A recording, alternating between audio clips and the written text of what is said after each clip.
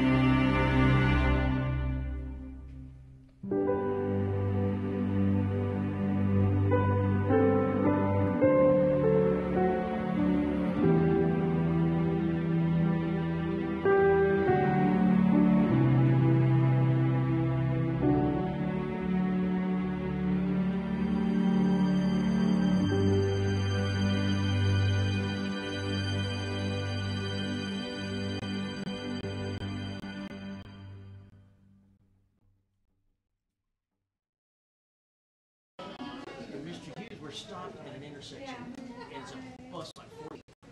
It's so common.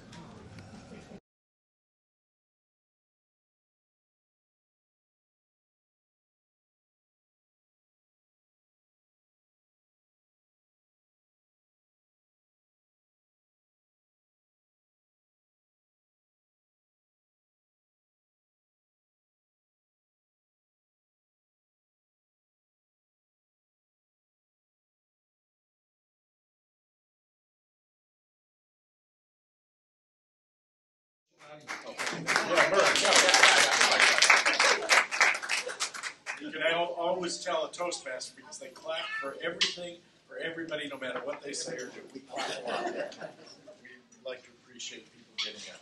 Toastmasters, how many here know or have been to a Toastmasters meeting? I know there's some folks that have been members. Toastmasters has absolutely nothing to do with making a toast with alcohol, water, or anything else. Toastmasters is a personal development club. The byline for Toastmasters is where leaders are made. So it's not just about public speaking. Public speaking is a part of it. The Toastmasters meets the second and the fourth Monday of every month at the main library. Some Toastmasters club meet more often, but it's an opportunity to learn leadership. It's an opportunity to learn how to speak on your feet.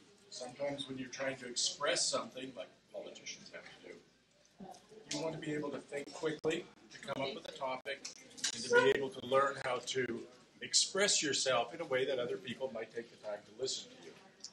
It's an opportunity for leadership. As Ann mentioned, Caitlin's our president's first year up to her being president. So she's learning how to be a leader in that capacity because there are different project speeches that we do. You're also evaluated on those speeches. We learn how to do things a little bit better. We have another part of the program that's called Table Topics. But that is an opportunity to think on your feet where someone is assigned to be the topics master. They come up with topics, and then for 1 to 2 minutes, you get to think on your feet about it and talk about a topic that you may not have known anything about or that you want to present. So it allows you to get your thoughts organized to think quickly because, as you know, a lot of times we are speaking in public or we're speaking to a group and we need to be able to think on our feet. Did I miss anything exciting about Toastmasters? Thank you, Victor, for that wonderful introduction. What I would like to add is that not only do we work on speaking skills in our speech, but we also our speech, as well as not having any ahs or ums or filler words in our speaking.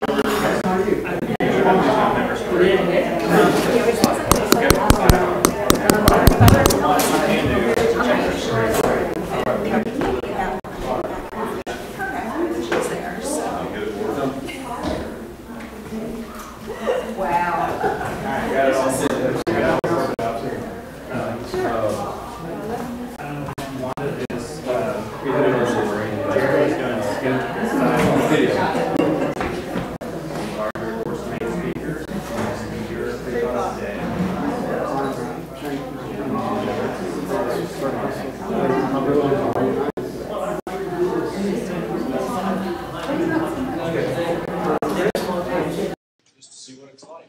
I'm enjoying this.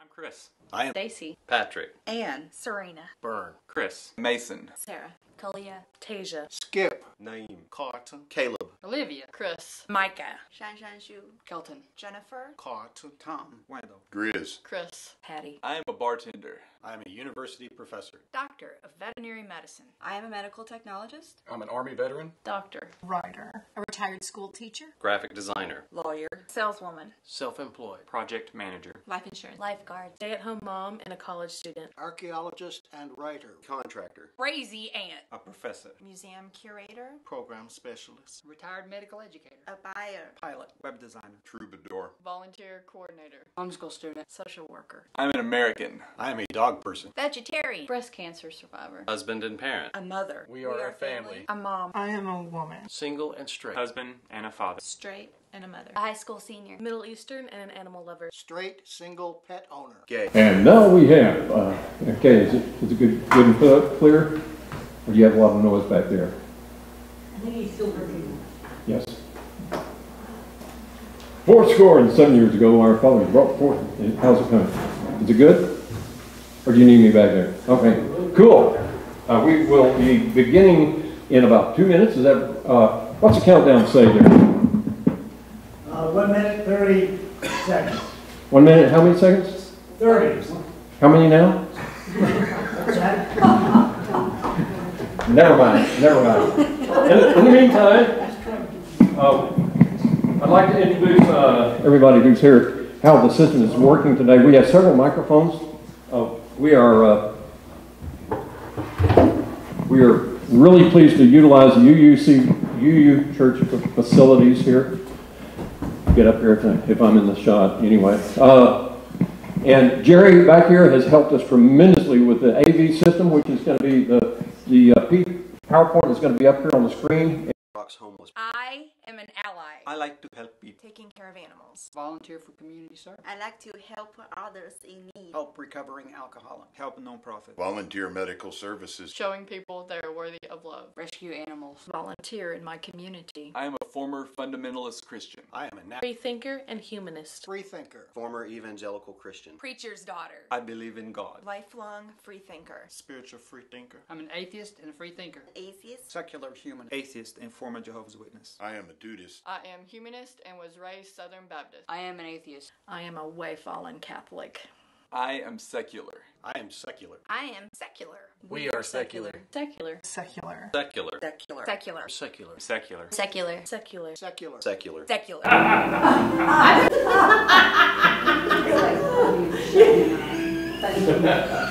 What's the countdown there? Okay. Is this ready for Steve? You're on, yes. Hello, everyone, and welcome to the Arkansas Society of Free Thinkers April Meetup.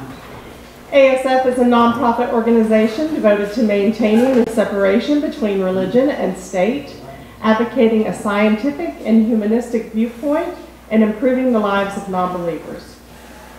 Maybe without their knowledge, the believers. You can learn more about ASF by picking up one of the flyers available at the back table or on the web at arfreethinkers.org, or the most reliable way by getting to know the members and organizers around you.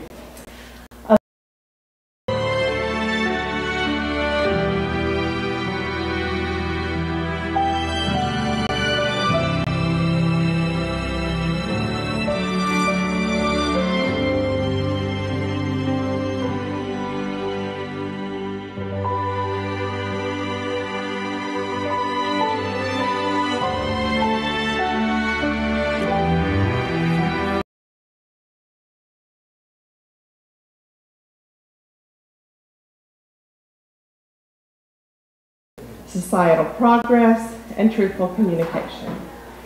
I forgot to say who I am. I'm Laura Noah, and I have just started working with the board and have enjoyed meeting all of you wonderful people. That said, next we have Laura Noah, who will present our free thought of the day. Please give her a warm welcome.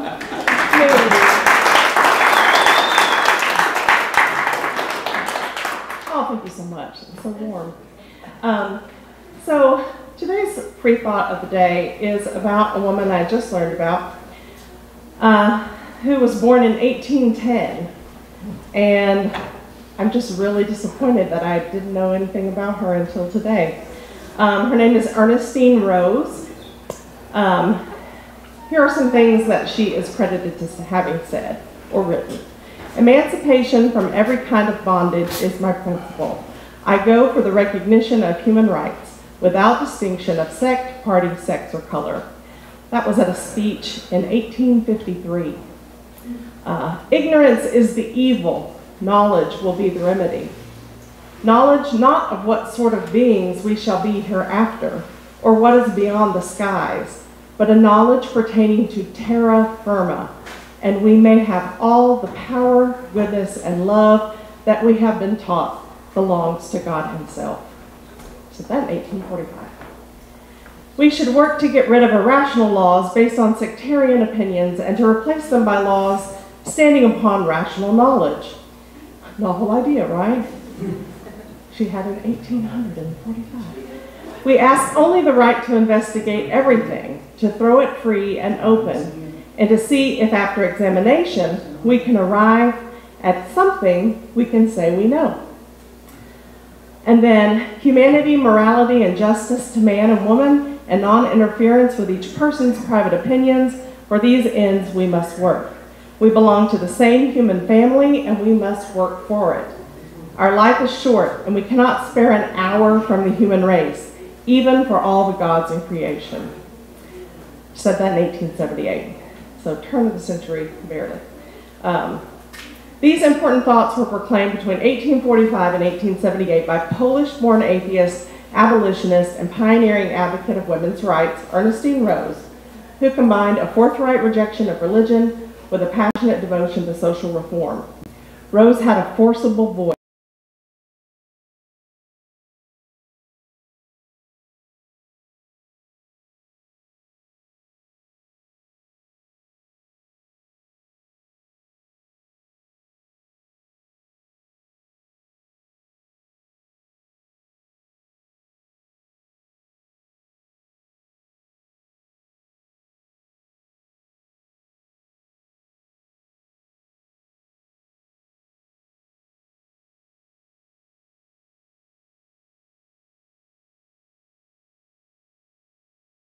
And triumphs in which she had shared. The slaves she had helped set free from the bondage of ownership, and the slave from the bondage of authority. She was cheered and exclaimed, "But I have lived." That was, I guess, a friend of hers named George Holyoake. The pioneering activist and social reformer Susan B. Anthony felt that Rose was too ahead of her time to be truly appreciated in it, noting in 1854, "Mrs. Rose is not appreciated, nor cannot be by this age. She is too much in advance of the extreme ultras even to be understood by them." Nevertheless, Rose's fierce advocacy of rationalism and humane social reform helped pave the way for generations of humanist women who came after her. So I hope you will give her a Google and read a little bit more about her. I certainly plan to.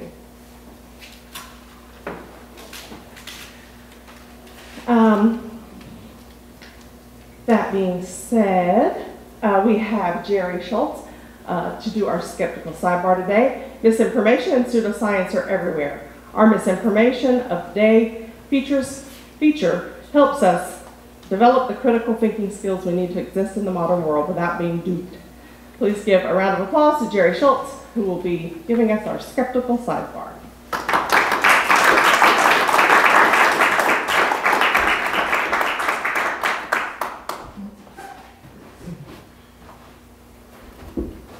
What harm is there in silly superstitions?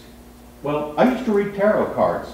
Here's a bag of the cards I collected when I was doing that. Did I believe that I could really commune on the basis of hidden meanings of a deck of cards? No, of course not. I had no idea what the traditional meanings of the cards were even supposed to be. I didn't care. I could do readings from a deck of Mother Goose cards. But instead, I relied on the mystical, psychic, and predictive power of a method called cold reading. I'd practiced well-worn cold reading techniques, and the cards really are just a distraction. If you haven't heard of cold reading, it's pretty good at it. My readings, as always, as the advertisements used to say, were for entertainment purposes only.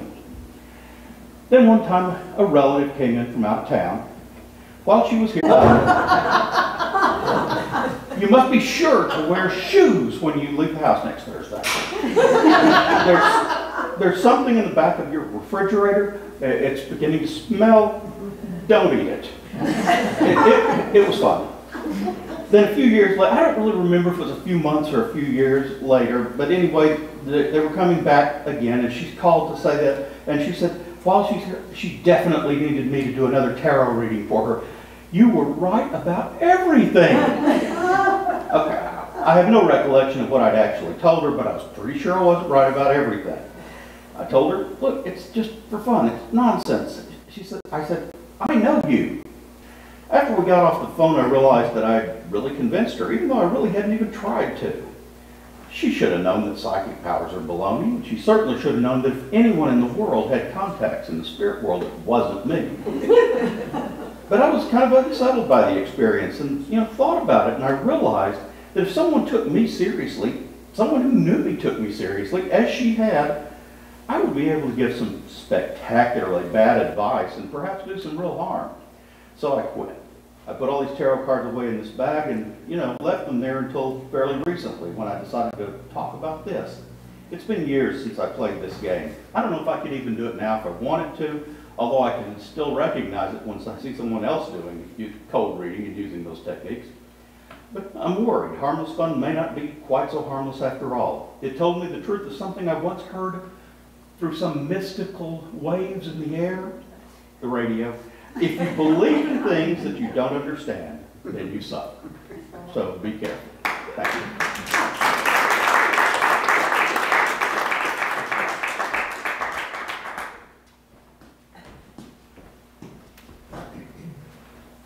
Next on the agenda, thank you, Jerry. Next on the agenda, we have our member story. This can be a story of how you became a freethinker, or how you were discriminated against, or how you learned something new, something inspiring, or anything really. And I would like to bring to the podium Wanda. She's going to do our story today.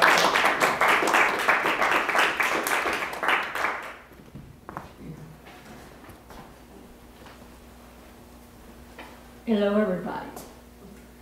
For those who may not know me, I am Wanda Jo Huddleston Lindsley, and I am Stardust. I am part of everything that has ever been or will ever be. I started the journey on this 1349. I'll give you the exact date. But I was born in Detroit. I grew up in the South, about 4.5 miles from Camden, Arkansas. I went to a little country school, rode a bus school, unless you had all day to get there. I went to Cumberland Presbyterian Church every Sunday. And when I was in the 11th grade, I got into a discussion with our minister. I asked him, not believe in God. I mean, who do they think created the universe? And my minister said, given that theory, who created God? I turned and walked home. He blew my mind. That summer I had the opportunity to participate in a National Science Foundation program, and I attended the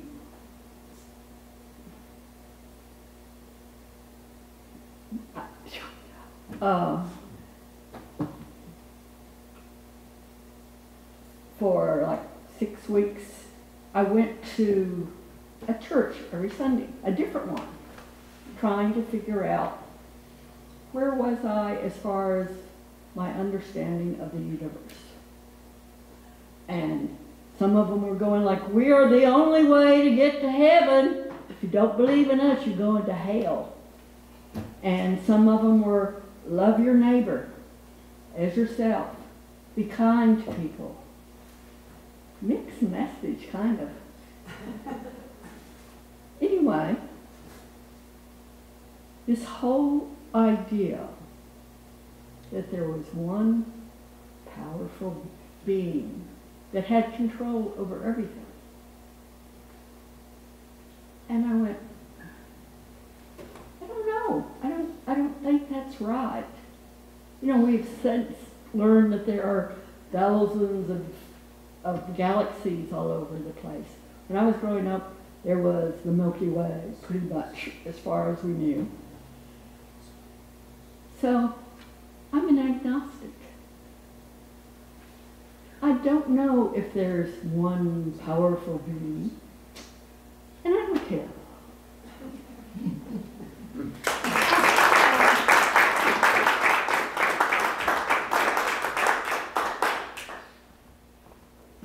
Thank you, Wanda.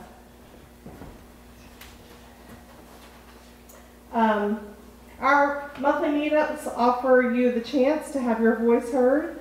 Talk to us if you would like to deliver the free thought of the day, or the skeptical sidebar, or the member story. You have something to share, and we're here to empower you. Our speaker for today is Dr. Stephen Barger.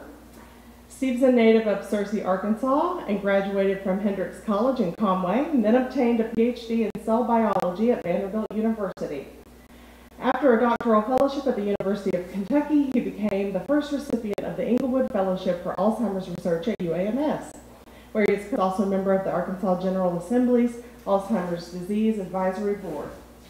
Steve has published over 100 articles in the field of neuroscience and neurological disease, and has been nearly continuously funded by grants from the National Institutes of Health, and president of that society's Arkansas chapter. He received the Odyssey Medal for research from Hendrix College in 2010, and he's also an instructor and research advisor for grad students, including serving as course director for a course named The Basic Biology of Aging. Stephen is an outdoors enthusiast and enjoys competition in a variety of endurance events, including triathlons and adventure racing. Me too. Have we not found each other on that? Please join me in welcoming Dr. Steve Barger.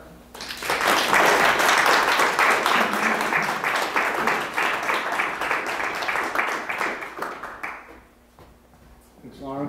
I'm so glad you're not constrained by any religious strictures against lying.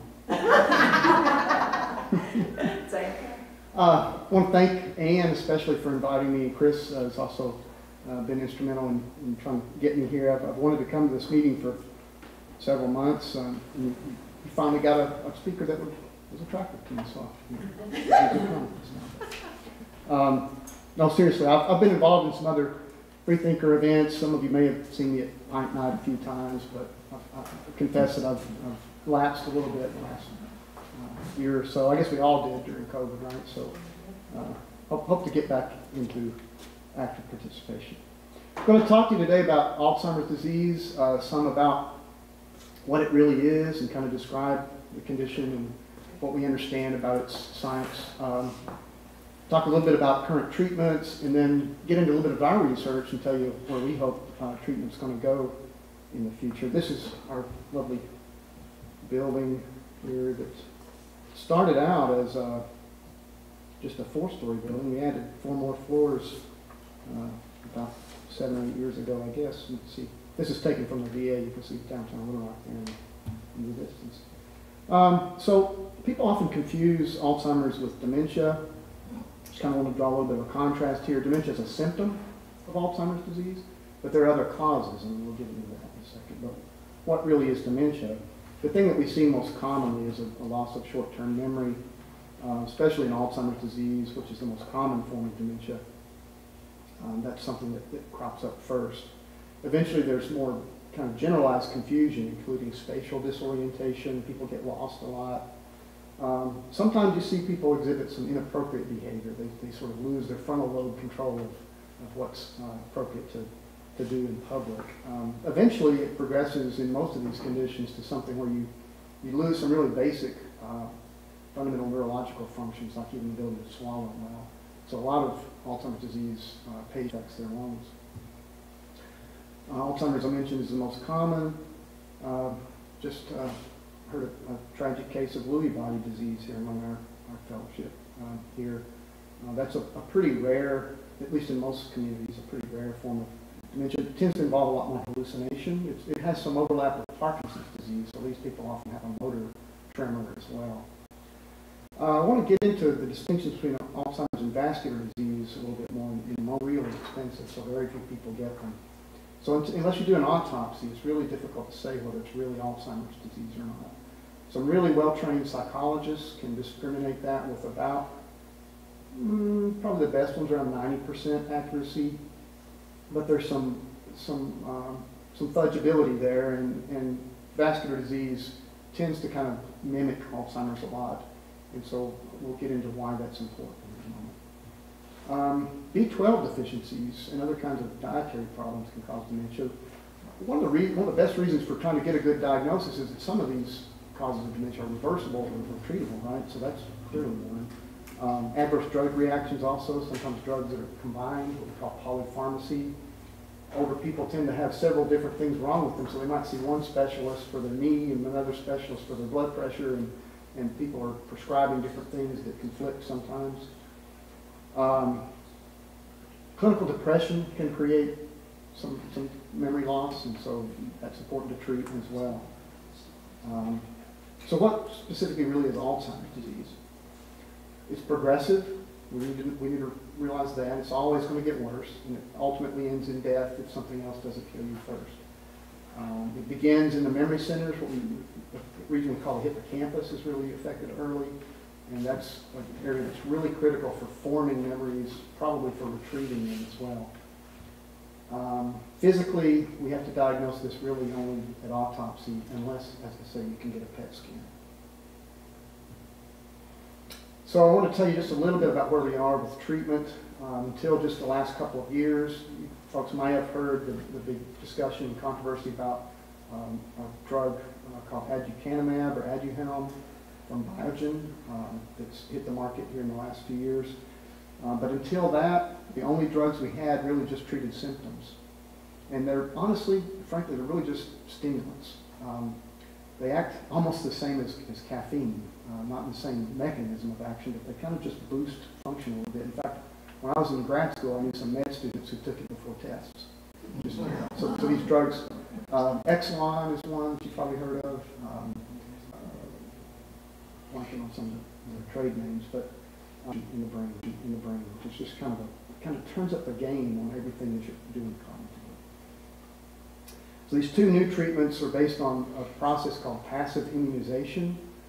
It's really kind of similar to what you would get for a snake bite. A lot of people don't realize this, but what you're treated traditionally.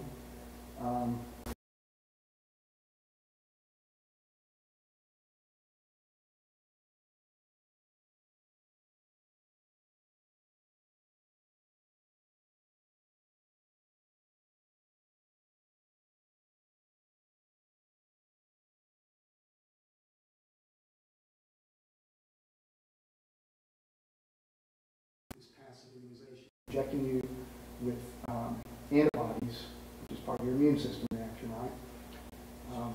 That have been generated in some other context, and those antibodies act as your own would if you were producing them.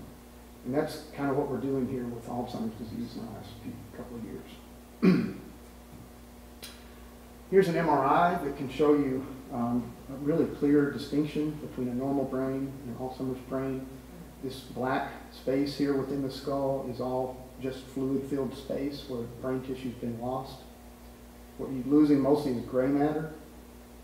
This deeper tracts here that are a lighter color, that's the white matter. Those are long fibers that connect different parts of the brain to one another. You're really losing the more functional part of the brain where the synapses are. And you can even see that on gross examination when you take the brain out, that just shrinkage, particularly in what we call gyri. So these grooves become bigger and more spacious because you've lost tissue between them. This is something I hope to have time to get into. What we see early on in Alzheimer's disease is a loss in glucose utilization. And this is one of the PET scans. This is not the most definitive scan, but PET scans for glucose utilization can clearly show some tendency toward dementia, not necessarily Alzheimer's. What we're looking at here is a rate of use of glucose in the brain, and the hotter, brighter colors are the more intense areas of glucose utilization. You can see in this Alzheimer's brain, there's just overall kind of cooling of the colors, which means less glucose being utilized. This is a slide from Alois Alzheimer himself, the guy who, quote unquote, discovered the disease. It was actually an African colleague that was working in his lab at the time that developed these stains and was the first one to see it, handed it off to Dr. Alzheimer and said, "What do you think of this?" And he, of course, stole the idea and published it under his own name. He had been seeing the patient, and so it was under his direction that they examined the brain. And so this is just a really simple kind of staining. It's a silver nitrate reaction center, this one. So it can show you these plaques are quite a bit larger than a single nerve cell. And then the other pathology we see are these small fibers, really thin fibers you see here. These are inside the nerve cells. Those are called neurofibrillary tangles, and they're comprised of a different protein. This protein, the protein that forms these plaques, is primarily the beta amyloid peptide. So you hear amyloid quite a lot discussed in Alzheimer's disease. This is staining the amyloid plaque a little bit differently, where we can see the cellular complexity. The red here is the amyloid, and some of these other wispy shapes here are other specific cell types that are involved. And I'll call your attention to the astrocytes, these brown cells kind of around the perimeter. These black cells in the center are an immune cell related kind of cell that's really trying to eat the plaque and chew it away and destroy it. And they actually do that pretty well through most of our lives. And for some reason, as we get older, they kind of lose that ability and the plaques start to accumulate. But these astrocytes are working at cross purposes.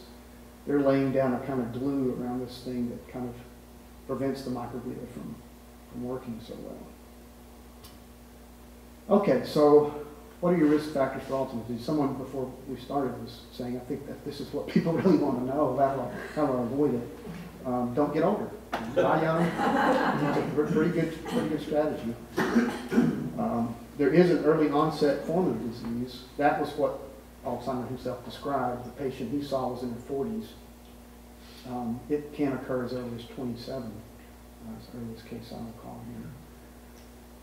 But most of these cases are much, much older, and that's what we call sporadic Alzheimer's disease. We don't understand the reason or cause for why it cropped up. But there is some association with family history, so even for those cases in older people, it's a little bit more common if your family has a history of it. It looks like head trauma probably can help seed it, and this is particularly head trauma later in life.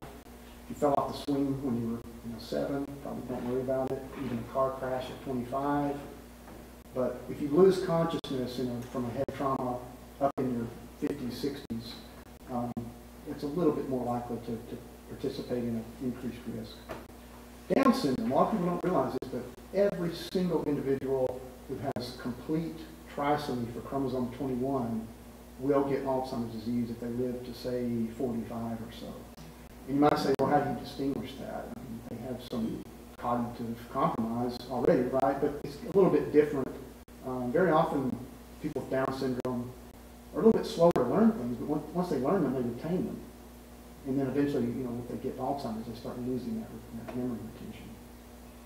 And we can talk about why that is. We actually know why it is. Strokes tend to increase the risk, especially a lot of TIAs. So these big strokes are sometimes so catastrophic that they create an issue that takes a person's health down so fast that they don't get Alzheimer's. But a lot of little baby strokes happening over time seems to increase one's risk. We're going to talk a bit about lifestyle modification and those sorts of things. Exercise, diet definitely contribute to overall dementia cases. We're not really sure that it's really Alzheimer's per se that's being modified by diet and exercise. Okay, the genetics. We have these genes that really cause Alzheimer's disease, and then we have some genes that really just raise your risk. So that's true with anything, right? Like, you have genes affect everything. But there are 3 genes that will definitely cause Alzheimer's if you have mutations in those genes. These are the cases we call familial. There's a little bit of a family association with all cases. Familial means autosomal dominant inheritance. That means if your parent had it, you have a 50-50 chance of getting the gene. If you get the gene, you've got like a 98% chance of getting the disease, provided that you live long enough. Which doesn't have to be that long. For these cases, majority of these people get the disease before the age of 65. And again, these late onset cases tend to be what we call sporadic. It's important to understand the statistics here. Those familial genetic cases are from a causal genes, but only about 5% of all cases. And there's an interesting distinction here that we use this sink analogy kind of to describe this. The water level in the sink is a function of 2 things, right? It's the rate at which the water is coming into the sink, and it's also the rate at which the water is draining out. And so you can get the sink level up or down through changing either of those. What we think is that with familial Alzheimer's disease, these genetic cases, we're producing more of the beta amyloid peptide too fast because of these mutations. And it looks like in the sporadic cases, something's happening to us as we get older that reduces the rate at which we're clearing this peptide out.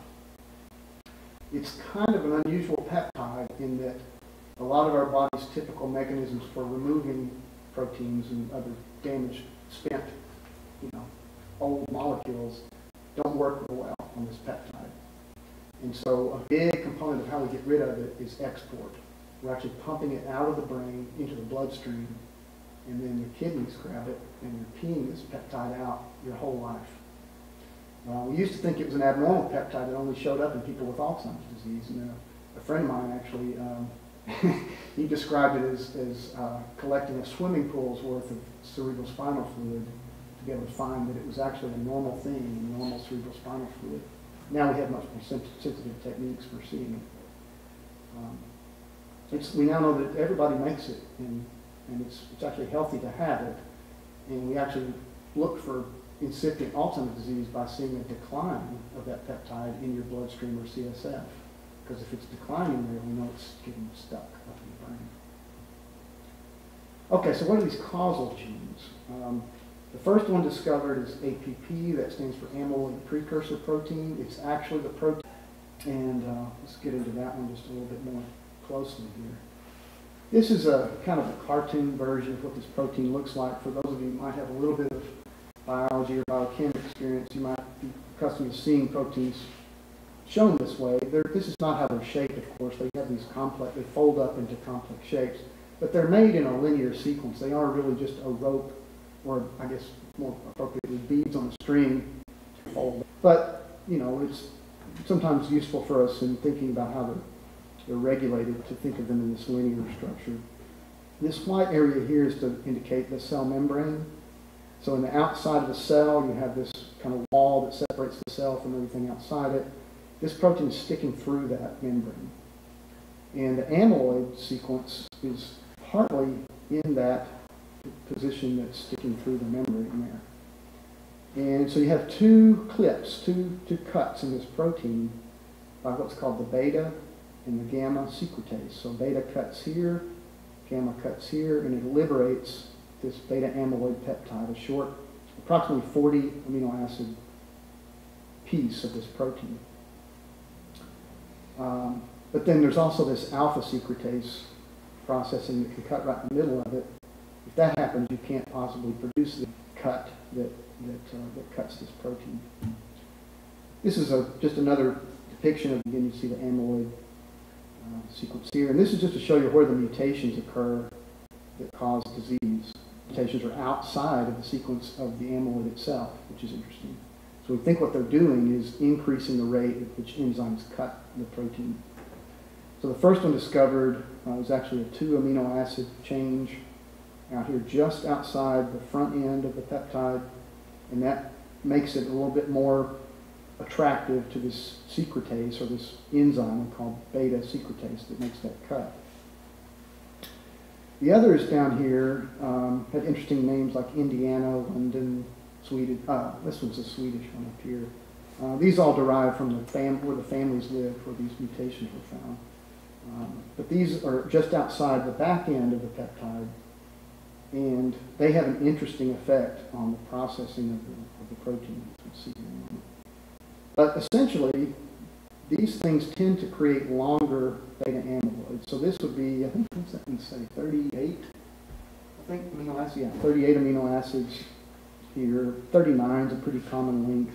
So there's a little bit of variability in where this back end of it stops. And it's these longer forms that are 42 and 43 amino acids long that are really associated with the development of dementia. And the reason is because it's just stickier back there. Those amino acids are ones that kind of tend to stick together better. And so that makes this peptide form aggregates, multiples of itself, kind of stuck together in these plaques. Well, you know, we understand this enzyme cuts here. Let's just block that enzyme. And it turns out that that's a bad item, also cuts all these other proteases.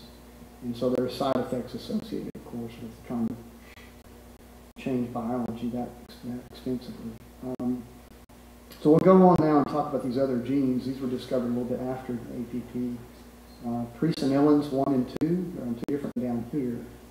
And what happens actually is that the mutations decrease the rate at which those enzymes chew this peptide shorter and shorter. So the mutation is compromising the function of the enzyme, and it's just making it fall off of its target a little too soon. And so we're not getting the peptide as short as it should be. Okay, so let's talk a little bit about these other genes.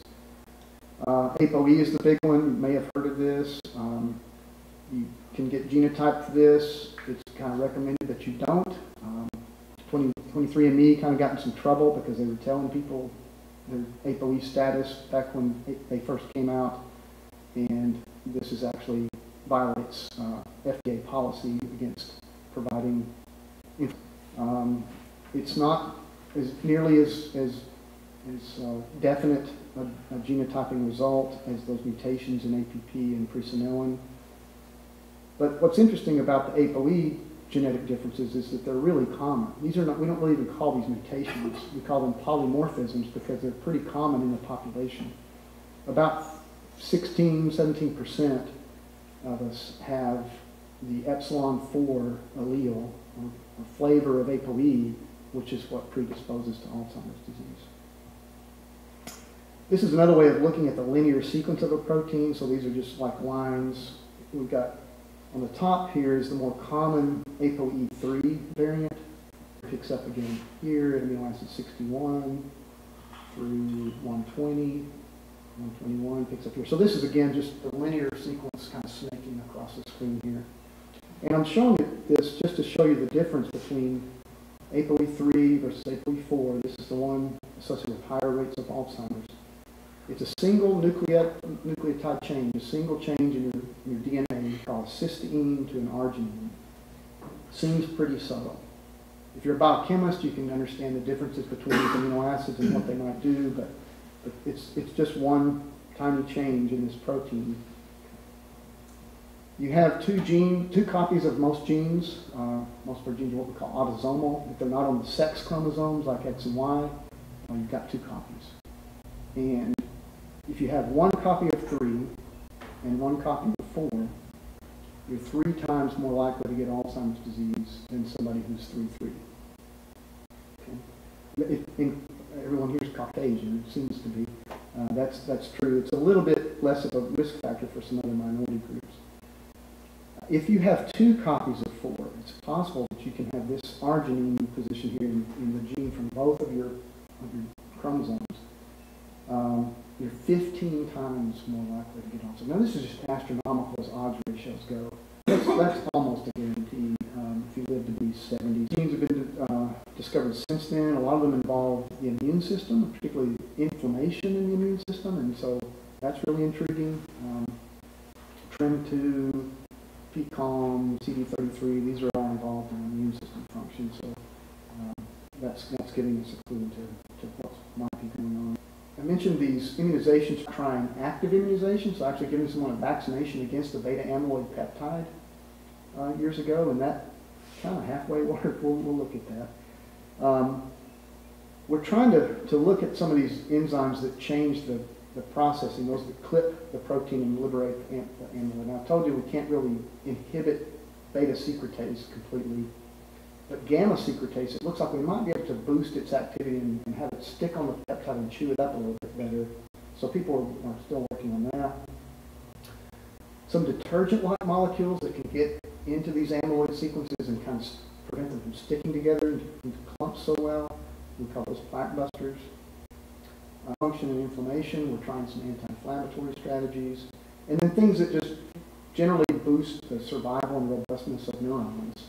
There's some things that just kind of make neurons healthier, like antioxidants and stuff. So these are kind of where immunization, I think most of you are kind of familiar with that. We talked about it a lot during the COVID crisis, but that's where you inject something into a person, or in this case an animal, that you don't want to have around. Now, a virus might be one of those things. You can break a virus down and inject parts of it. You elicit an immune response against that. You generate antibodies that grab it, bind it up, prevent it from working. Somebody got the idea that if you just bind up this amyloid peptide, then it can't clump together. And it worked beautifully in mice. And so we were really excited back around 1998, 99. And we'll look at some pictures of what it did there in the mice. But it created that sort of autoimmune attack against the brain. And some of us at the time said, well, 5%, that's really not such bad odds. A 100% chance of dying with the disease if you don't treat it. But of course, you'd like to have something safer. And so people reasoned, well, if we control the antibodies, we generate it somewhere else, maybe in an incubator where we can produce this stuff and then inject a known amount, stop it when we need to, dose it properly, then maybe that's a better time. So here we're actually injecting the antibodies instead of the amyloid. There's no real involvement of the immune system risk for this side effect called ARIA.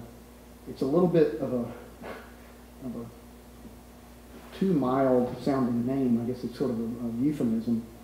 Amyloid-related imaging abnormality. It sounds pretty innocuous. Oh, it just shows up something weird on the MRI. It's actually an edema. It's actually swelling, some fluid leaking out of the blood vessels in the brain and creating swelling. And it can be quite serious, in fact, even fatal occasionally.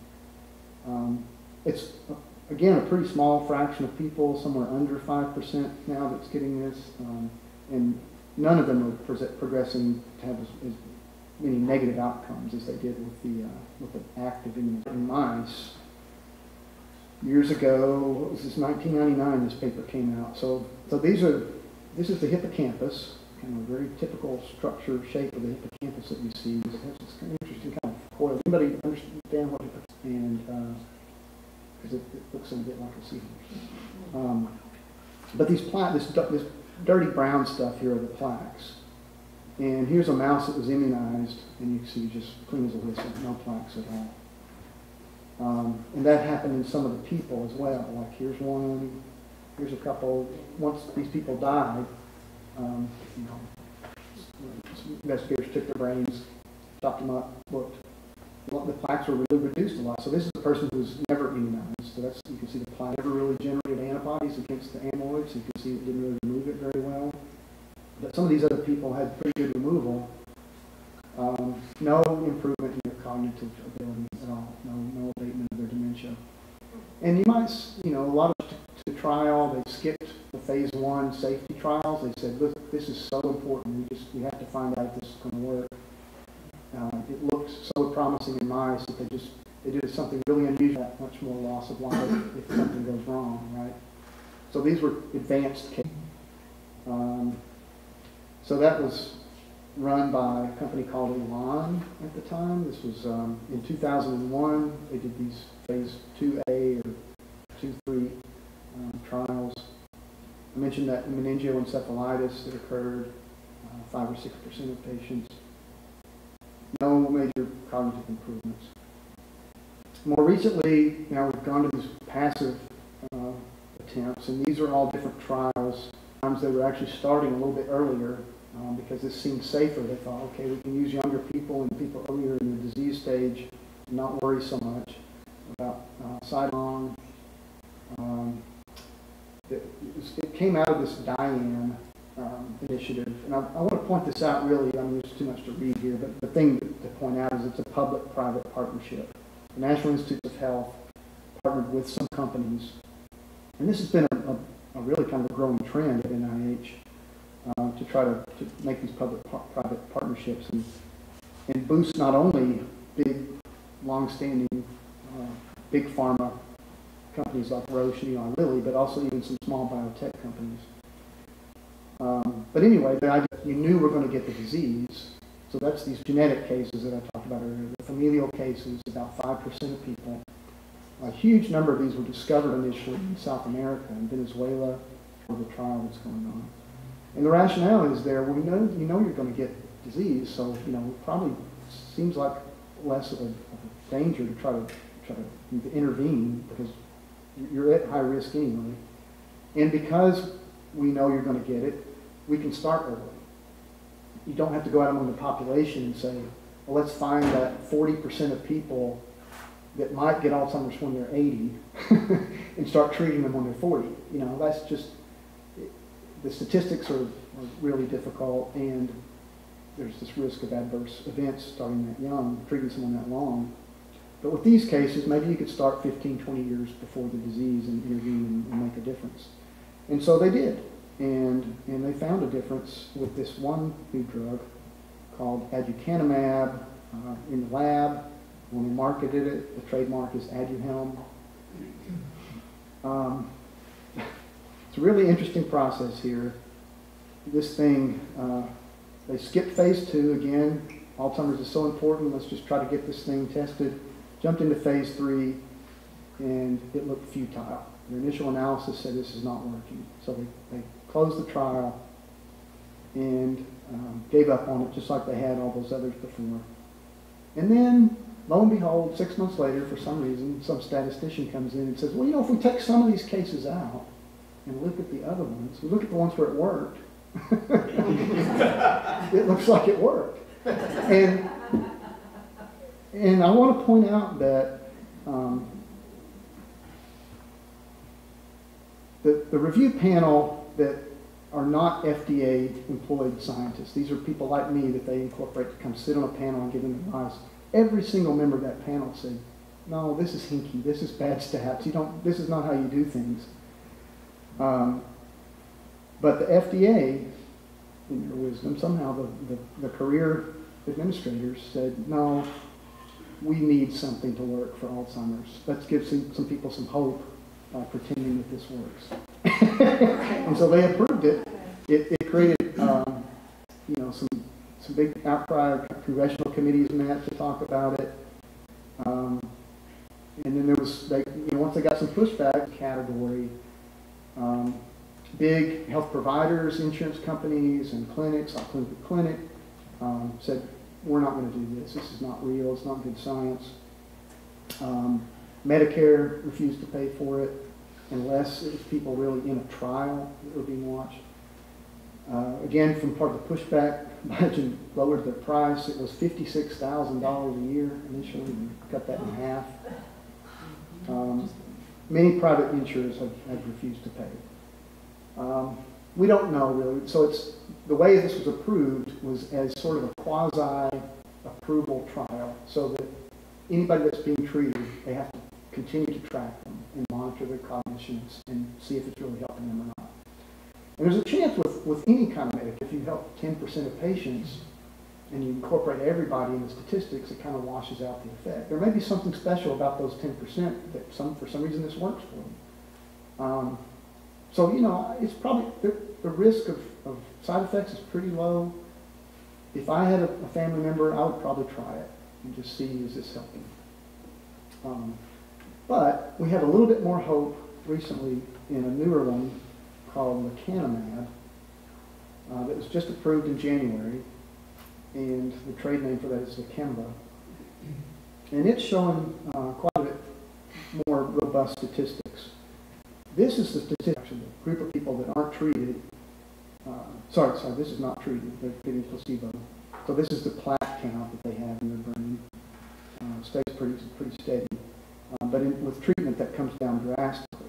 And that's been the case with a lot of these. And both of these two graphs are showing cognition. So this is people, population people on placebo, showing their kind of constant rate of decline of cognition on psychological tests of memory. And this is how much better they're, about 27% better on the drug. And again, that might be, you know, 90% better for a few individuals. So, you know, again, it's worth trying. But even with the whole population, this is not picking and choosing better than aducanumab. So a little bit more hope there. But I want to talk, and this could end up, you know, perhaps ending 50 or 60% of cases. There are still quite a few people that get Alzheimer's disease with no ApoE4 allele, and this strategy is not going to help them. But it is a novel hypothesis, and we've gotten some pushback because frankly, I was opposed to it initially until this grad student just kept pushing it, and I said, I'm going to do one experiment to show you that you're wrong, and you did it, and it worked. So it's a good lesson in humility, but also just really, we see here some modeling that, again, kind of shows you a shape of the protein. Again, it's a linear chain of things, and some of these chains sometimes wrap into twists that we call helices. They're like this section here. And some of those helices sometimes can fold up and interact with each other, and we think this is the part that binds receptors on the surface of cells. Did I tell you the whole name? Apolipoprotein E. It's a lipoprotein. It actually forms part of your HDL that floats around your bloodstream. A little bit on the LDL, but mostly on HDL. It probably acts like the handle on a suitcase. It's got this big lipoprotein particle, and ApoE sitting on the side allows receptors to grab the particle and pull it into cells. We think that has nothing to do with what it does in Alzheimer's. It's really interesting. So there's some variants that create risk for cardiovascular disease, heart disease, essentially. And the genetics of that doesn't follow Alzheimer's disease. We have this other variant called number 2, which, so what is? So again, I just want to point out this effect that the single amino acid change can have on the shape. This arm kind of tends to hang off farther on the ApoE3. When it's bound to a lipoprotein particle, it's probably more in this horseshoe kind of shape, kind of wrapped around the particle. Again, you can kind of see that handle that might pull it into cells. But what we found is that it binds DNA. And this was really, really surprising. A little bit disconcerting because you don't often find proteins that do two things that are so different. We have really specialized little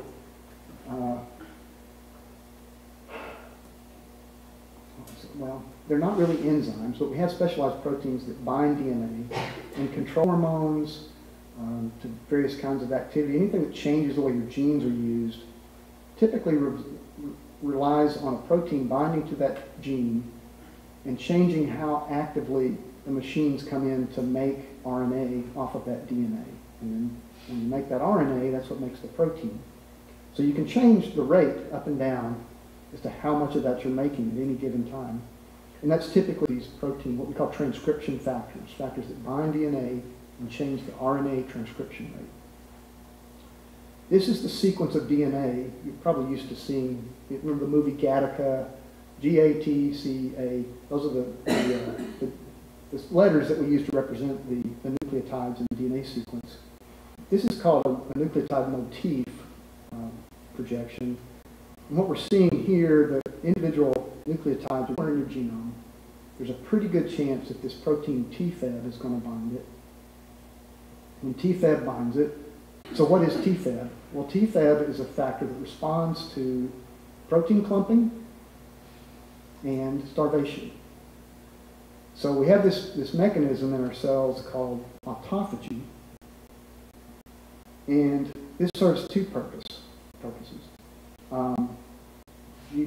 In starvation conditions, autophagy happens really kind of catastrophically in endurance athletes. People at a marathon, around about 18, 19 miles, this process kicks in and starts eating their heart. All their other muscles too, but also their heart, because they're out of sugar energy at that point. It can also be triggered by clumps. And so one of the main things that this process exists for is to remove clumps of things, so like amyloid and neurofibrillary tangles. What it does is it surrounds the clump with a membrane, kind of builds this membrane structure around it, decorates that membrane with this protein called LC3, and LC3 pulls it to a lysosome, and a lysosome is just a little sack of degradative enzymes that will chew it up. So when you get it all chewed up, right? LC3 and a lot of the other enzymes in this process are turned on by this TFAB. This sequence that we call the clear site exists in the promoter elements of all of those genes required for autophagy. Okay, so what would happen if you had a protein come in and bind that sequence that was not a transcription factor? What if a protein bound that and covered it up, and now TFAB can't get access, and you reduce the expression of these genes, now you have clumps of things building up in your brain.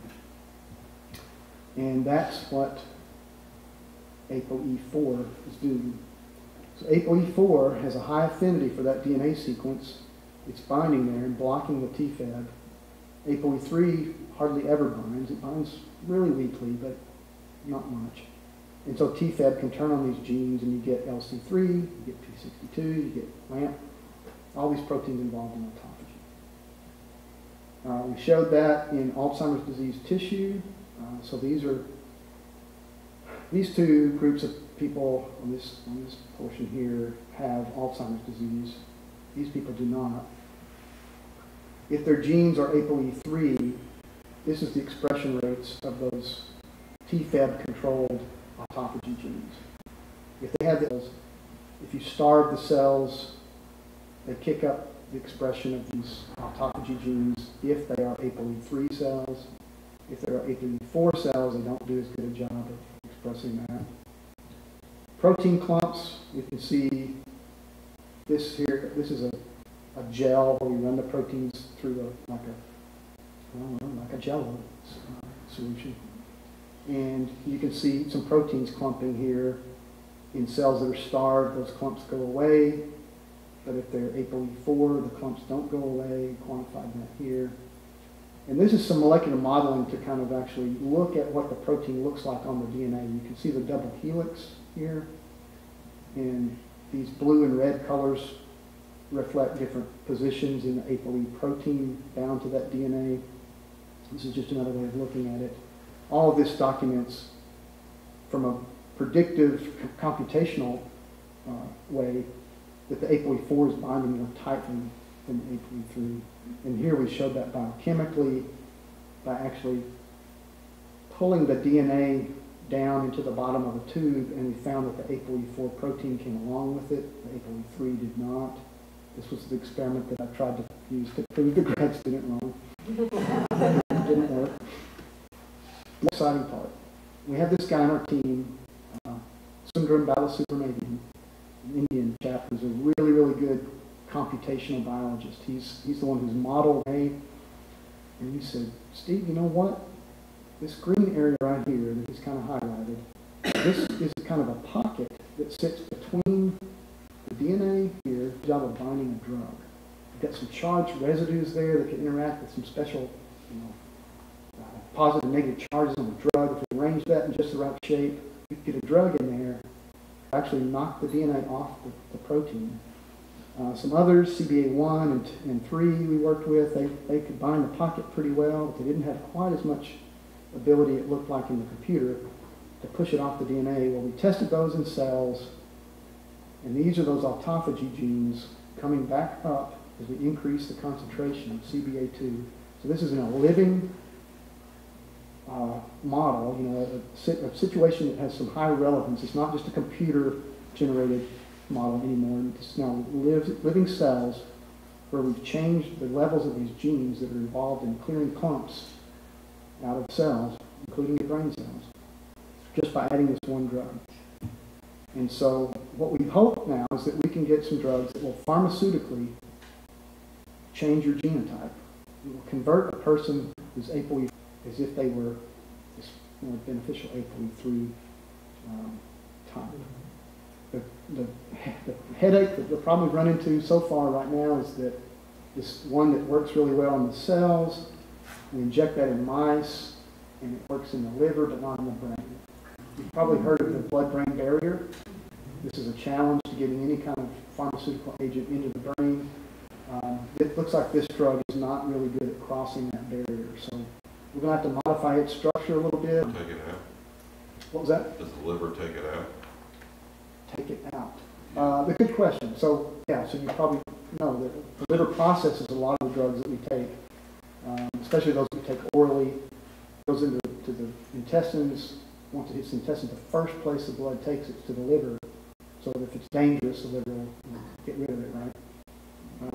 We don't know really what the level of processing is. That the computational biologists tell us that it probably would not be such a great substrate for P450 cytochrome enzymes that but at any rate, we've got proof of principle that we can get something that will actually convert the activity of ApoE4 into something less harmful. So we're excited about that. My own work really just in my own lab is really a lot more committed to glucose delivery to the brain right now.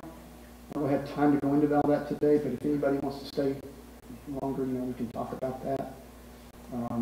We found some which is bona fide Alzheimer's disease from vascular dementia and these other causes of dementia that are associated. Some of the people involved here, Sue Griffin discovered almost single-handedly the role of inflammation in Alzheimer's disease. She's now 89 years old, still coming to the lab every day. And so she knows how to do something right about aging. She's a wonderful joy to work around, and has been a teacher and a mentor to all of us. These guys, Bob Reese and Srinivas Ayadavara, are working on this project with ApoE. Sundaram Balasubramaniam is the computational biologist who's working out the shapes. Peter Crooks is coming up with the drugs. He's actually he just stepped down as chair of the Department of Pharmaceutical Sciences. And this is this amazing, he was actually an MD PhD student. He's now a neurologist. So he's got a medical doctorate and a scientific doctorate, and he's combining those in his research. Paul Parkon is his name, and he's the one that had this bright idea about ApoE binding to DNA, and it was brilliant. It's just amazing to see someone come up with something like that at such an early stage in their career. And then this is a student that's worked with me. She's now a research professor at Washington University. She did a lot of the work with us on the glucose story, but I didn't get a chance to tell you today. But that's what I've got to tell you today, and I'd be happy to take any kind of questions that you might have if we have time. Thank you so much, Steve. That was amazing. All right, does anybody have any questions? I'll come around with a mic. We got a question back there. Hi, Steve. Dementia is what killed my mother.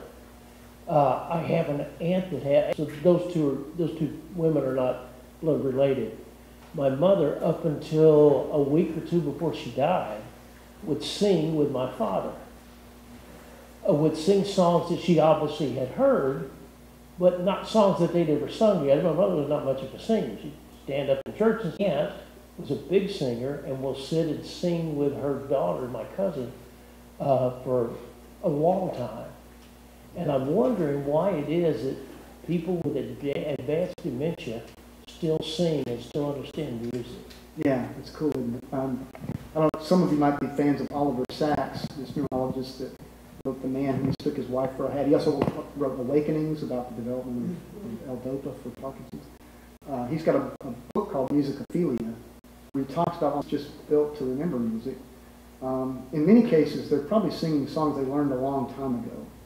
And one thing we definitely see in Alzheimer's disease is that the memory loss kind of regresses. It starts with stuff you know, and that it's kind of like a little repeat relay that runs sensory stimuli come in, hit the hippocampus, and it's a circuit that keeps running that memory over and over and over, kicking it up into the cortex and kind of driving it, homing it in the cortex and sticking it there.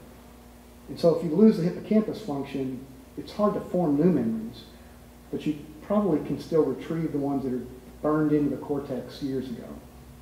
And so eventually Alzheimer's disease pathology starts to hit the cortex and parts of the brain where we think these things are stored long term. So you do start to lose them eventually. But very often you'll see Alzheimer's patients who will remember people from a long time ago. Now those people have changed a lot in appearance, so they sometimes don't recognize them, and they often will confuse someone new in their life with those older people they remember. So their grandchildren they might mistake for their childhood playmates. But they remember things from a long time ago, and you know, probably this music is a big part of that. But it should point out too that you know, that's an effective therapy that's really used a lot in homes now to help people just have healthier, more fulfilled lives. Even with dementia, you know, they can still participate in something and get along with others and have a social life, and you know, again, just have some kind of fulfillment. Chris, did you have? Oh.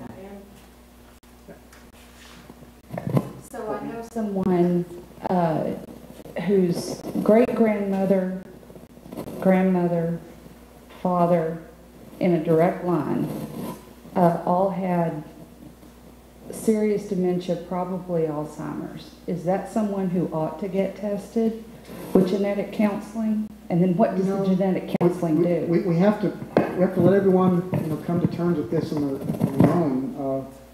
There are other diseases like this where where we know the genetic cause. Huntington's chorea is one of them. It's more tragic because it tends to be the younger, really profound, disabling motor disturbances. So Woody Guthrie, for instance, had Huntington's chorea. You may have heard about his plight. At any rate, we for a long time now we've been able to test people for that, and there's some fraction of people say, yeah, I want to know, and some people say, no, I want to be blindsided. I don't want to see this is going to change the whole rest of my life, dreading it. So you have to let people come to terms about whether they want to know that or not. But what you're describing, I would say the age of onset would tell you a little bit about Luke, right? It could just be that these are really sporadic cases that just, if you throw 5 matchsticks on the ground enough times, they're going to land for which one could make a prediction. But then once you have a prediction, what do you do? Until we have a treatment that really works, people say there's not any good reason to know. So what does genetic counseling accomplish? So genetic counseling just helps people understand the ramifications. In some cases, there are genetic diseases where there is a drug or some other kind of intervention we could do, to lessen the effects or stave them off for a while. And so you want to know that, but you also want people to understand the futility that's involved if there is such. If there is a condition where you can't do anything about it, you want people to know that before they make the decision, to have this very depressing kind of thing enter their lives. So that's really where counseling comes into play, is to kind of help people get all the information they need to go make an informed decision about whether it's a good idea to know. You were talking about singing and how that kind of tends to continue. What about repetition? How does that play into it? Well, anything that you repeat, you tend to retain a little bit better as far as memory. You're talking about repetitious abnormalities like OCD or no, specifically in songs and such. Yeah, so I think anybody probably has had this experience that when you're trying to study for a test or learn something, that you want to do, if you repeat it, it tends to get ingrained more strongly. And that still is present in some Alzheimer's patients, through the middle stages of the disease. They can still work harder and remember something if they really work at it, but eventually they're going to lose that as well. Should I see if I can get out of this? Back to these images I wanted to show you. I forgot to point out early on here in this MRI, hippocampus in this normal individual, this kind of gray area. Oh, well, my pointer's not showing up. So, right in there, it's just black hole over here. It's just gone completely. Chris? Yeah, you mentioned the role of stress in autophagy and the clearance of some of these things. Has inducing stress been explored, as cruel as it might be, as a treatment for this? And do people who do the ultra marathons and have stressful lives or experience starvation have lower rates of Alzheimer's? There's some evidence now coming from Europe where they're now experiencing a decline in dementia rates that indicates that lifestyle makes a pretty big effect on total cases of dementia, but not Alzheimer's disease. It's kind of been disappointing, but it's still important to know that 30 to 40% of cases of dementia we can affect through changing our cardiovascular lifestyle issues. And we could be wrong about the Alzheimer's thing. Maybe it's helping with Alzheimer's as well. It's probably not going to help as much among those people that have ApoE4, and so there's actually some evidence for that. There's really good evidence in some animal models that it can improve cognition, especially late in life. Why is that? Well, the brain uses throughout your whole day, about 30 or 40% of your glucose goes to your brain. When you're sitting at rest and not moving your muscles and only using your brain, it's about 60% of your glucose is burning. Then could you substitute for the glucose? And ketones are one of those. So when you go into a ketogenic diet, your body makes these little short portions of a fat, essentially, that float around in your bloodstream and can get right across the blood-brain barrier with no transporter. They just diffuse through the membranes of the cells. And so, there's a hope there. Now, there have been some trials already done among people with mild cognitive impairment, and if they don't have an ApoE4 allele, it helps them. Among all these interesting distinctions that suggest that maybe the disease process, of course, is maybe you don't change total calorie intake, but it's still stressful on the system to try to rob it of all the carbohydrates. A lot of people get grumpy when they're in a ketogenic diet. Other kinds of stress, I don't think there's been enough done yet with people who routinely reach that glycogen deficiency that you see in a marathon runner. That's kind of a special. I do a lot of 10Ks, 5Ks. My whole life I ran marathons someday. What you do is you reach this point where you're essentially depleting all of your musculature, all of its glycogen. And that's the real stress that would kick in the autophagy. Invoking this mechanism and clearing protein aggregates. The caveat to that is that the brain really is pretty selfish and it controls responses to stress differently from the muscles. So in our animal models, sometimes we see that we can starve them for 5 hours and their muscle glycogen levels will drop severely. Even their liver levels will drop as they've consumed all that extra sugar storage in the form of starch in their muscles. And their brains are fine. Their brains are not experiencing any kind of drop in glucose because they have some special mechanisms to kind of send everything there. It's really a precious organ that your body tries really hard to supply and spare.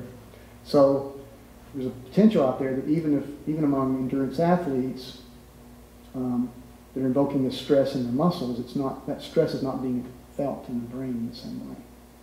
Psychological stress is primarily adrenaline and glucocorticoids. So there's a steroid hormone that's invoked when you're under psychological stress. That's a whole other interesting topic we could get into, but what it does is it has the ability, this is fascinating, it has the ability to kill nerve cells in a specific part of the hippocampus to make room for new nerve cells that learn stuff much faster. So even people probably starting to fade off a bit around age 50, somewhere in their 40s up to 50, we're not so good at this anymore. But we can actually regenerate new brain cells in our hippocampus, for sure. I mean, that's changed in a way that involves memory storage. And so there's this interesting hypothesis out there that we know that when you put an animal in a new situation, stress levels go up. They've got strangers they've got to become friends with, maybe some kind of threat of potential predators or whatever. They're learning something. It's very stressful to them. Their glucocorticoids go up. It kills off, and we know exactly how. We know the mechanism by which the glucocorticoids kill these cells, and they make room for new ones that are now much better at learning. So now they can learn this new mouse, learn this new corridor. They have to, crawl down. They can learn all this stuff much faster and easier. Okay, so what happens if they undergo something really, really traumatically stressful? PTSD. They're in a war situation, they're raped, they're held hostage. Something really traumatic happens. Their body is flooded with this glucocorticoid, and it wipes out the hippocampus, almost kills the whole thing. Like it's overreaction, an abundance of this thing that was, originally an adaptive mechanism, and now they've got very little context under which to relate new events in their day, their new environment. What's going on is threatening to them because they can't really understand it, because they're not able to integrate it with, against their old memory. They have all these symptoms and terrible psychological trauma related to the fact that their hippocampus has been wiped out, and probably some other parts of the brain as well. But so stress, you can, a little bit of stress is a good thing, and that's really analogous to exercise too. You can exercise yourself to death. The guy, I forget his name now. The guy that ran the first marathon. See? No. This is an ancient Greek character that supposedly took the word of a Greek victory to another town 26 miles away, and when he got there, he died. What was the name of it? I can't remember his name, but he ran 2 marathons. The town he ran to was Marathon, I think, to report this victory. And, he wasn't prepared for it. He over-exercised. But we know now, plenty of people can go out and train for it. So a little bit of exercise is good for a little bit of stress. It helps our body respond in a homeopathic way and adapt, but you can have too much of a thing like that. And it looks like the glucocorticoids that surge from psychological stress can be one of those things that you could just have an overwhelming amount of. It creates big problems. So yeah, very, very good questions, and this is kind of, there are people working on that kind of thing, trying to translate what we're seeing in animals into some human situations and find out if that could help. There's somebody back here with their hand up that, in the back row there was, we'll get back to you, Ann, but she can. Is there any times of physical conditions come before memory loss, weakness, or not being able to understand words before the memory? Not really.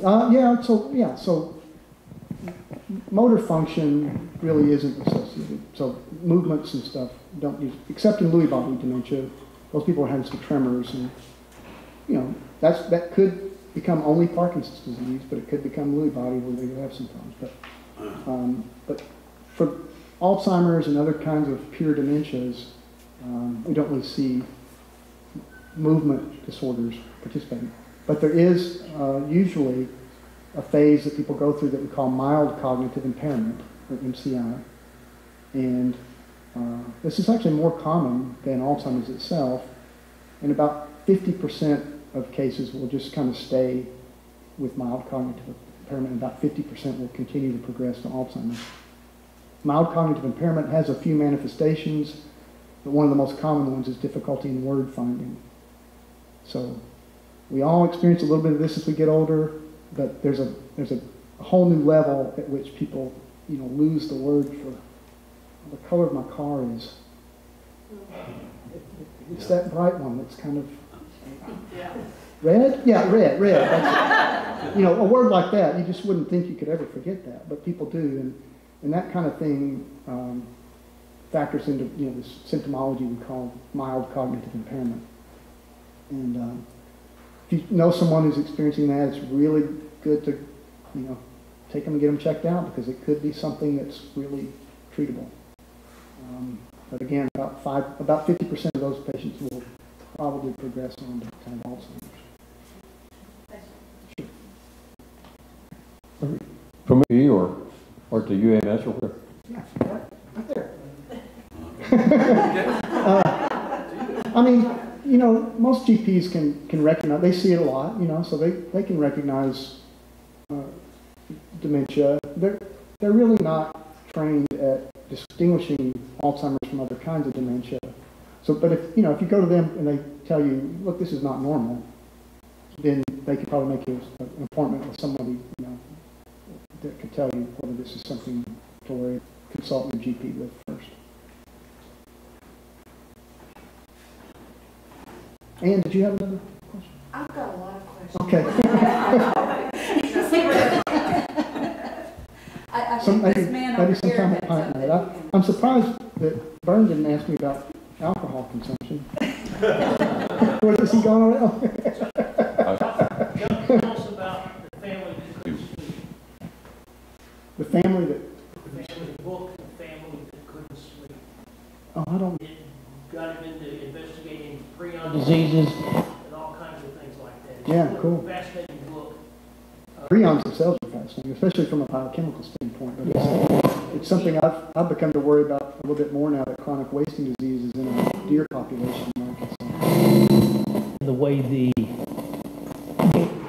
was handling it has caused my brother to stop hunting deer. Yeah, he sent a buck's head in to be examined and had no chronic wasting disease. And he's thinking if they examine it and can't figure out that it's as old as it really is, they may not be able to figure out if he's got chronic wasting disease either. Maybe they mixed up some records there.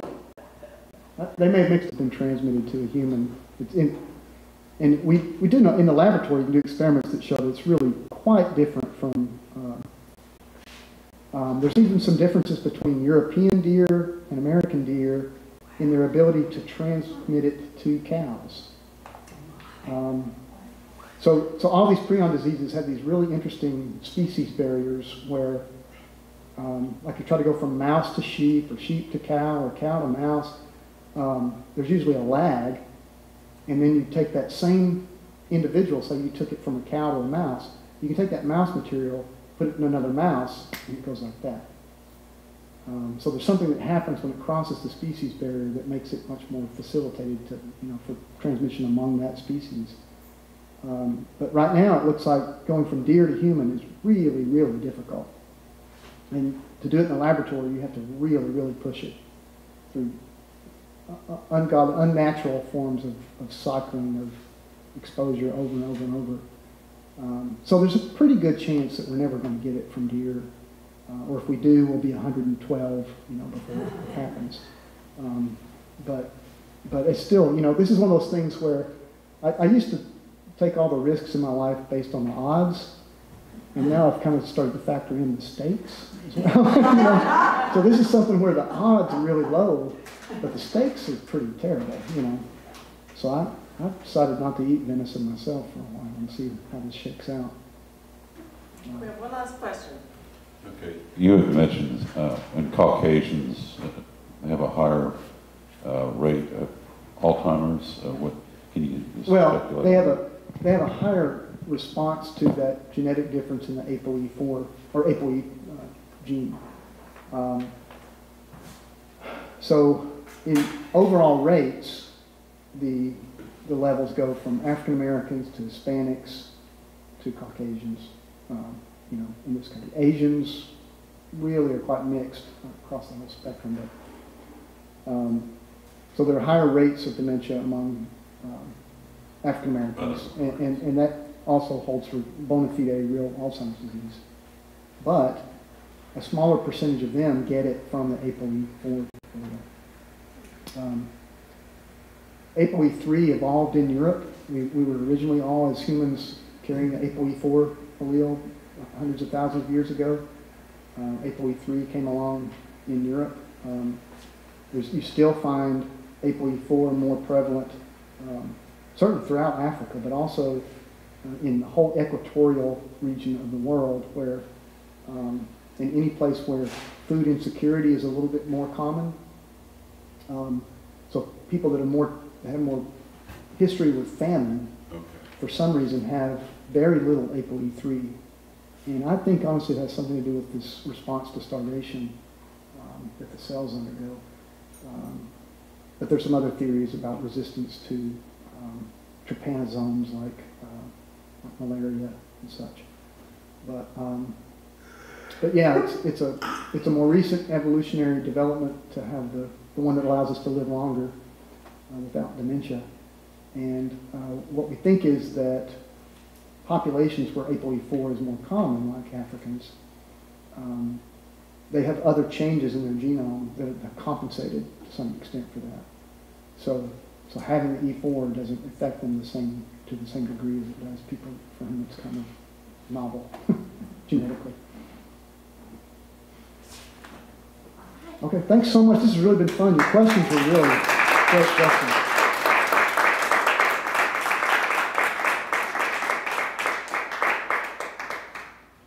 Thanks so much, Steve. We hope you've found today's meeting.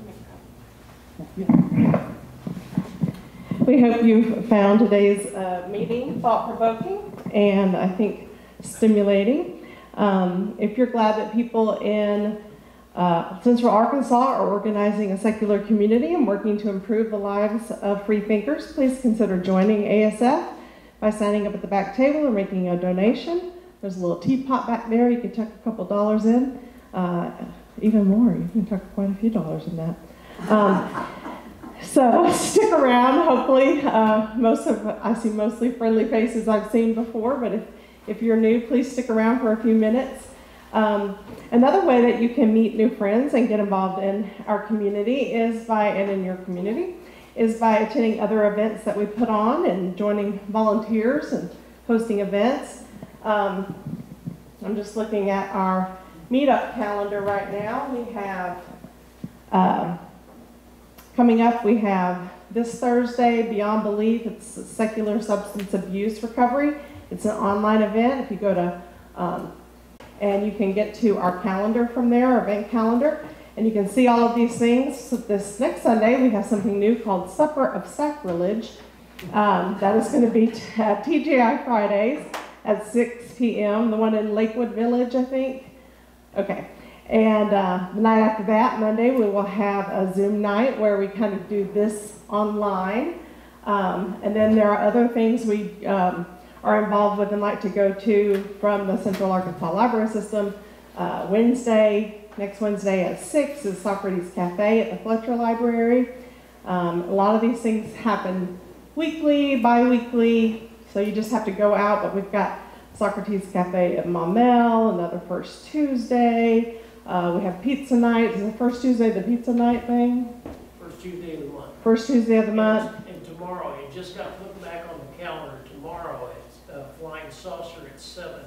It's pint night. talk, go to meet up and check those things out.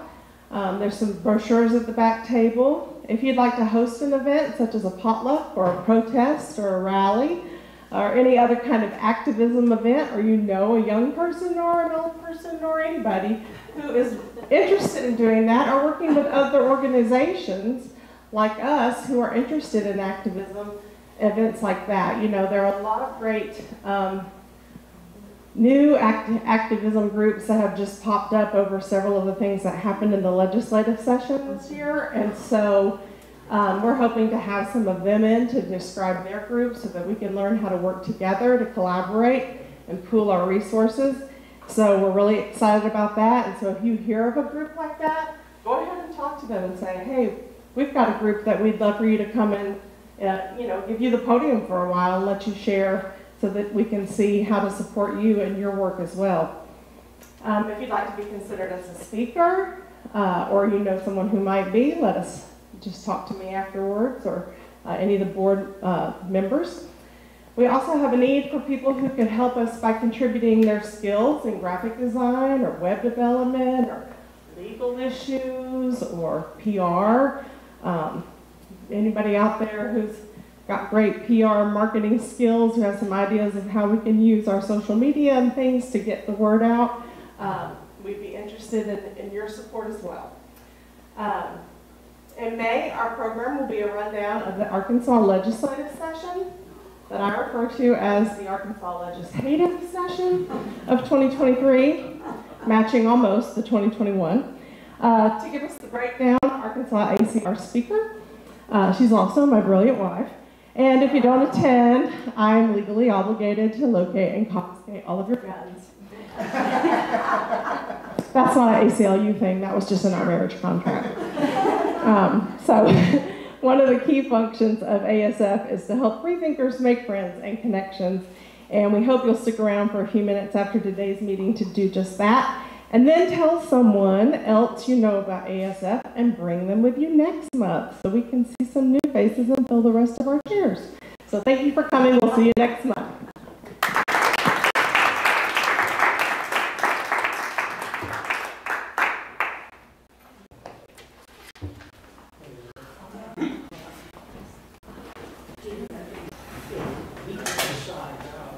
Human beings and are never threatened with eternal damnation.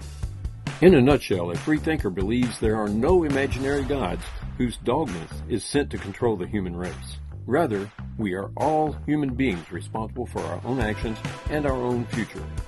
Check us out at any of the following online locations. Send us an email and let's talk.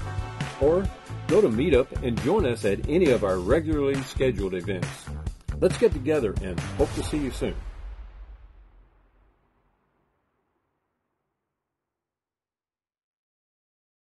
If you'd like to know more about the Arkansas Society of Freethinkers, check us out online at arfreethinkers.org. You can also find us on Meetup, Facebook, and on YouTube. At Arkansas Society of Freethinkers, people are accepted as human beings and are never threatened with eternal damnation. In a nutshell, a freethinker believes there are no imaginary gods whose dogma is sent to control the human race. Rather, we are all human beings responsible for our own actions and our own future. Check us out at any of the following online locations. Send us an email and let's talk. Or go to Meetup and join us at any of our regularly scheduled events. Let's get together and hope to see you soon.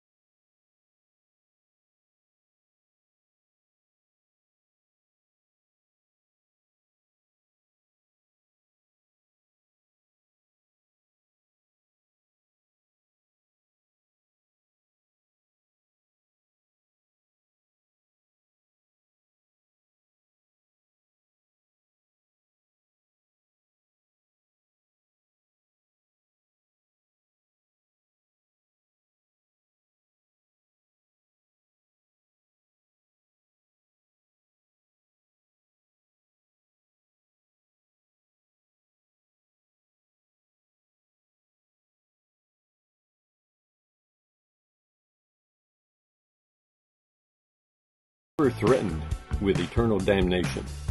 In a nutshell, a free thinker believes there are no imaginary gods whose dogma is sent to control the human race. Rather, we are all human beings responsible for our own actions and our own future. Check us out at any of the following online locations. Send us an email and let's talk. Or go to Meetup and join us at any of our regularly scheduled events. Let's get together and hope to see you soon.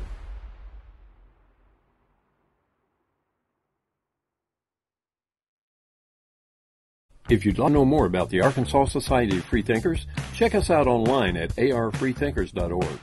You can also find us on Meetup, Facebook, and on YouTube. At Arkansas Society of Freethinkers, people are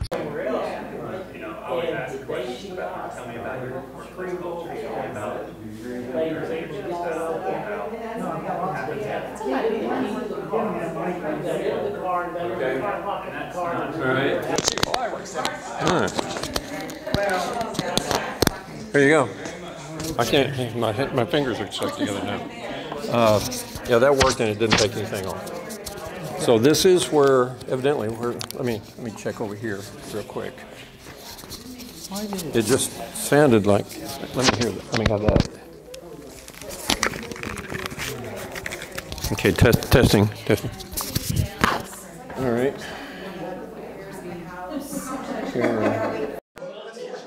Camera one.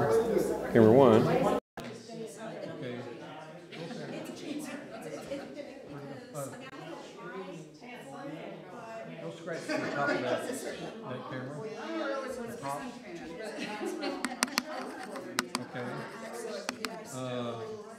Wait, just a minute. Okay. All right, scratch that one up there.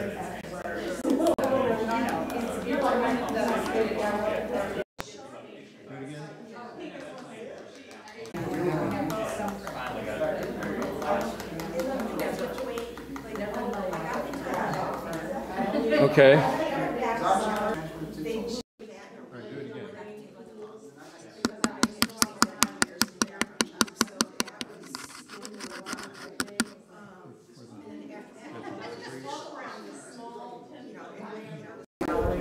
Testing. 1, 2, 3. I have no clue. Okay. Thank you. Okay, we shut it down. All right. Yeah, let me show how we're doing this.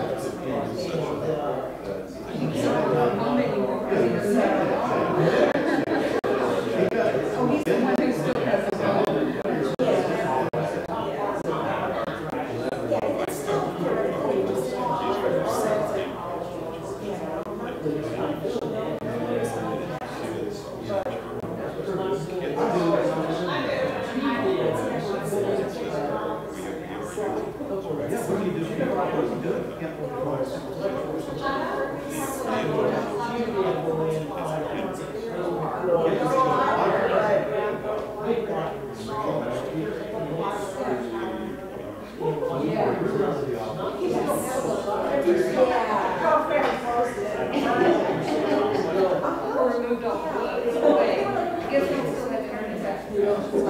the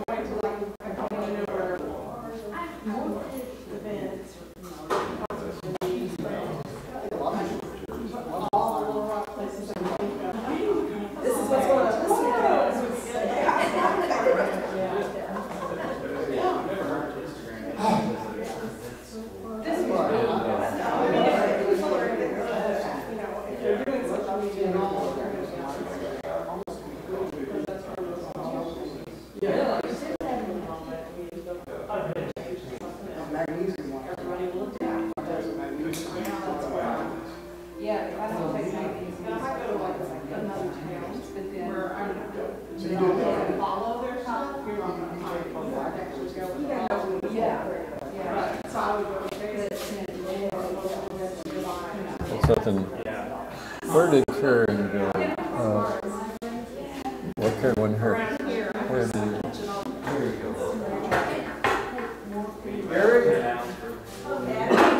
go.